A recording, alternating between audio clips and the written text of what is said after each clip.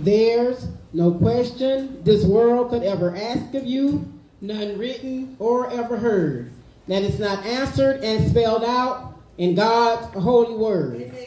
For by God's word this whole world was created, and everything within. God's word is the only word on which we can always depend. For the words that we speak are often influenced by our emotional environment. We speak during times of amazement, amusement, astonishment, excitement, disappointment, bereavement, or during the heat of argument. Often during such incidents, words are spoken that are not really meant. But in God's word, every word he spoke, Old and New Testament, was exactly what he meant. God's word is the most important element of your spiritual development. In heaven, it has settlement. God's word is enrichment, enlargement, enlightenment, and refreshment. Take a self-assessment. Make a timely adjustment to the commitment of a daily appointment. Study God's word. Rub it in as ointment, the oil of anointment. Use it as equipment until you feel the movement towards living in godly contentment, free of the resentment that tends to taint our temperament. For you are God's instrument. Through his word, you can implement empowerment and encouragement to rise people above discouragement. Stand in agreement. A word foundation pours out stronger than any cement. For joy beyond containment. This is not about entertainment. It's time for spiritual rearrangement. And yes, even as you walk in God's word, every day will not feel like an endless celebration. For Jesus said, in this world there will be tribulation, but he will never leave you, nor would he forsake you.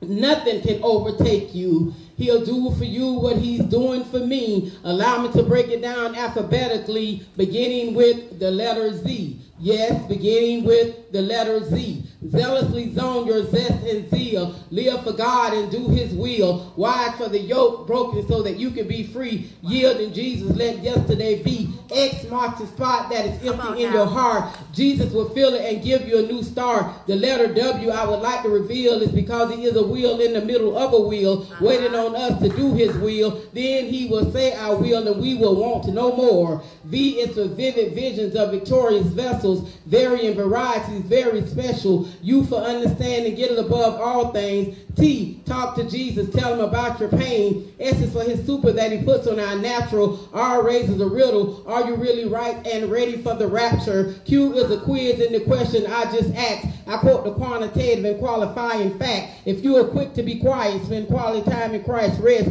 He'll quicken you so you won't quit your quest. P, the power of prayer that changes things. O, that is how we overcame. N is for our natural God makes so super. M, God makes us, molds us, moves us. L, Lord, lock us in your love lest we lose us. K, he'll keep you if you want to be kept. J is for Jesus, Jesus, Jesus.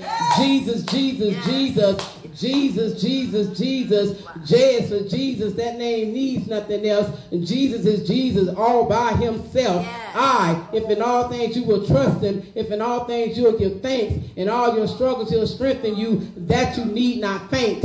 H is for how he holds us in the hollow of his holy hand, heals us where it hurts and helps us understand. G, because God is good. G, because God is great. G is for giving up your guilt and getting greeted at the glorious gate.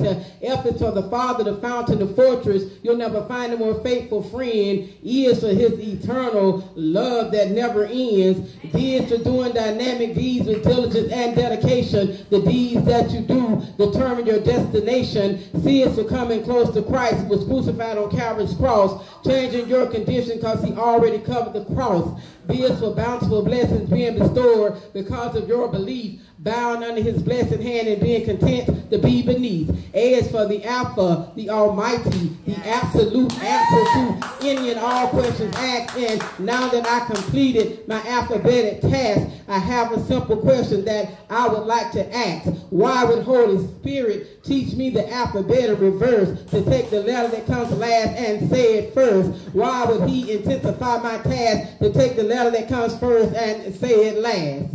Well, he told me that's because life will sometimes flip the script, and if you don't have Jesus, you'll lose your grip, because he saw the ending in the beginning. We're all being transformed into his image, because what was last was first, what was first will be last. So move on up to the front of the class. Keep walking in your blessings as you move along God's path. We already covered his alphabet, so I'm ending with his math. He has numbered every hair that he placed upon your head, multiplied a few loaves and fish, divided them among thousands to be fed. He subtracted damnation from your soul when Jesus died upon the cross, and that all adds up to salvation, equaling 0 souls that had to be lost. Thank you, Lord. Thank you, Lord. Thank you, Lord, for being with us through all of life's turns and twists. And as I depart, my brothers and sisters, I'll leave you with this. Yes. If life gives you lemons, go ahead and make that lemonade. Build a lemonade stand, sell it, and get paid. I thank you for receiving this chapter of the story. I am his humble servant. To God be all. To God be all. Yes. To God be all the glory. Amen.